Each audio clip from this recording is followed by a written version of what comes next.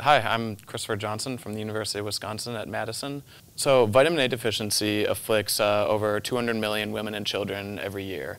The symptoms of the deficiency include stunted growth, impaired ability to fight infection, and in extreme cases, blindness.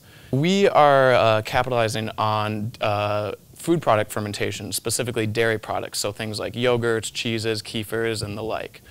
We are engineering bacteria that are involved in those food products to produce a provitamin A carotenoid called beta-carotene. The producer can create biofortified dairy products or other food products without having continuous inputs and in a sustainable, cost-effective way.